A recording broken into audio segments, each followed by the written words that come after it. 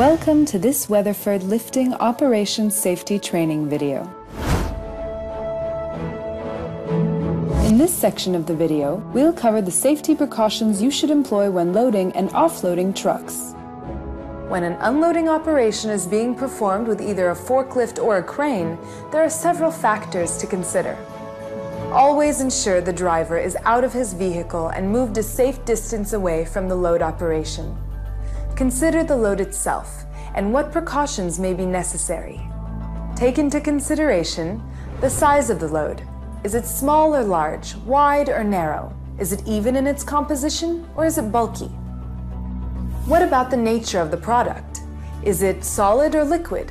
Does it contain hazardous materials? Consider the weight of the load versus the capacity of the forklift. Check for an uneven load distribution and locate the center of gravity. Is the load secure? Is there a possibility of the load becoming displaced? Does the load obscure the visibility of the forklift operator?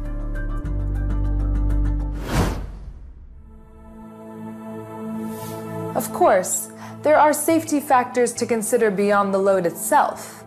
Load and unload only in designated areas, and use caution on uneven ground surfaces. Always place the load in the lowest, safest position and ensure it remains there. Be aware of other moving vehicles. A clear path is needed to ensure safety. When using a crane, position it correctly to avoid making contact while slewing around. Ensure the load is stacked on a level surface or is supported with wooden timbers. This will allow for the easy withdrawal of slings or forks.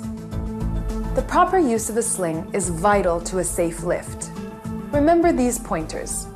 Check the safe working load of all gear before the lift operation, along with any reductions to the safe working load. Never trap slings and drag them out from beneath a load. Likewise, never land a load on its slings.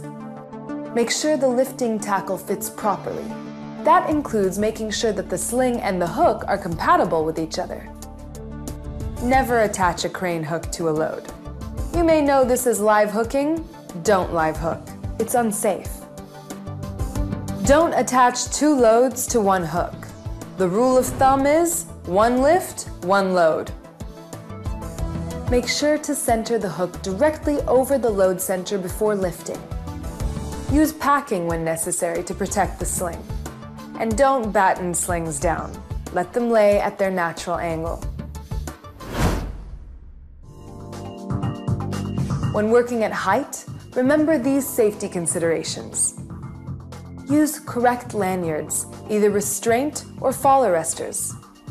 If working no higher than 6 feet from the ground, use a ladder with assistance provided by other coworkers.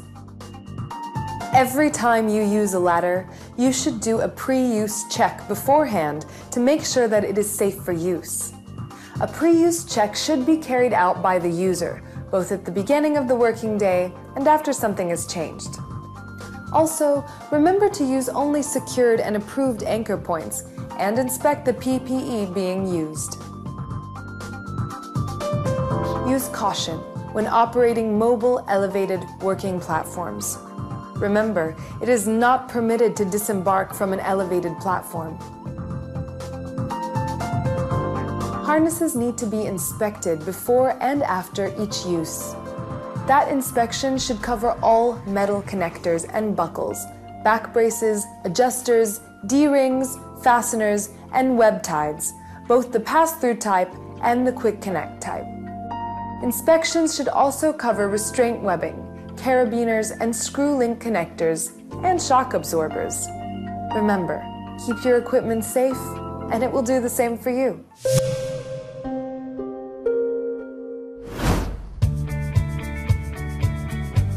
There are a few basic safety factors to consider when handling BOP.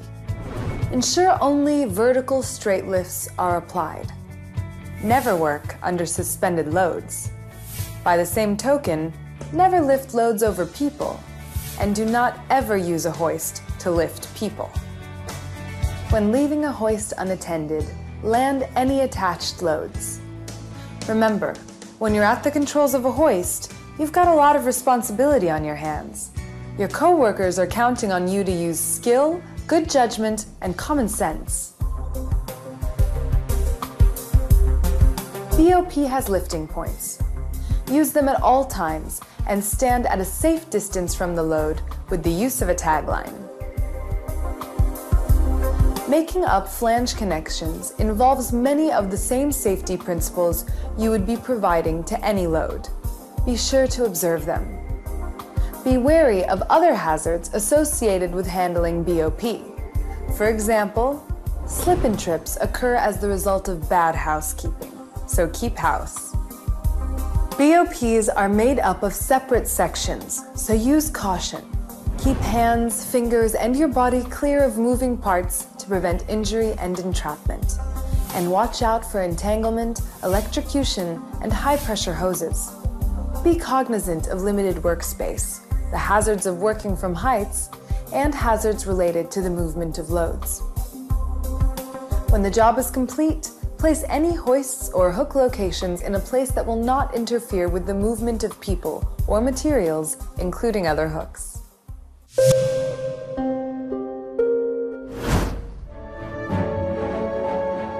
In this section of the video, we'll cover the proper handling of masts using cranes. The assembly and disassembly of masts contribute to many hazards in the workplace. Let's discuss those risks and how to mitigate them. Any lift operation using cranes should use caution, but that's doubly true for tandem lifts using 2 cranes. In such cases, an even higher standard of supervision and attention to detail is required. Be ensured that lifting supervisors and tool pushers are present to manage the movements of all loads. Crane lifts can be large and complex. Such lifts will include some or all of the following activities, all of which bear risk. The connection of slings and rigging equipment used to attach to the mast can cause structural damage if selection is incorrect. Also watch for the movement of personnel and other vehicles. During the loading and offloading of masts, consider wide load distribution and the length of load overhangs. Securing the load onto vehicles deserves special attention.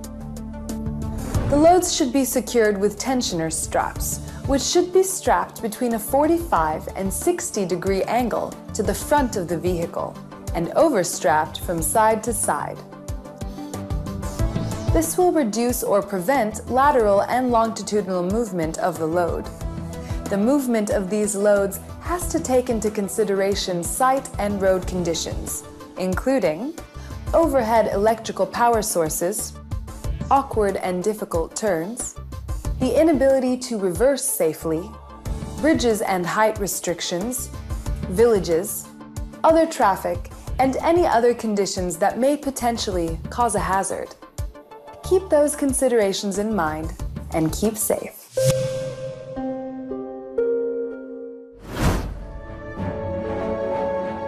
In this section of the video, we'll cover the unique requirements associated with handling tubular pipe. While unloading casing, the crane, loader, or forklift must be operated by a competent and fully licensed operator, and a dedicated signalman or spotter must be used.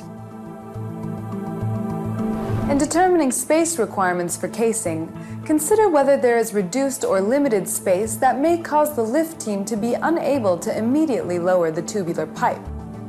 When loading pipes onto a pipe rack, ensure that they are locked into position to prevent rolling. If there's a possibility that a load may become displaced, use attachments specialized for the purpose of handling such loads.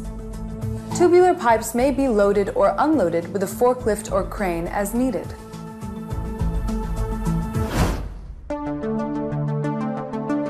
Tubular are delivered in many combinations, from single to bundle packs, or are loaded into pipe bins, so the lifting method changes.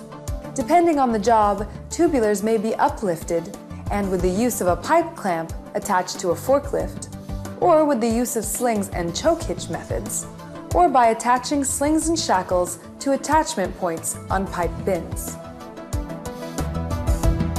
All vehicles transporting tubulars must have side stops fitted to the trailer. This precaution ensures that no casing or tubulars can roll or fall from the trailer. Most safety considerations that apply broadly to securing loads for transport also apply to securing tubular material. If necessary, see the training video provided earlier in this series to review those considerations.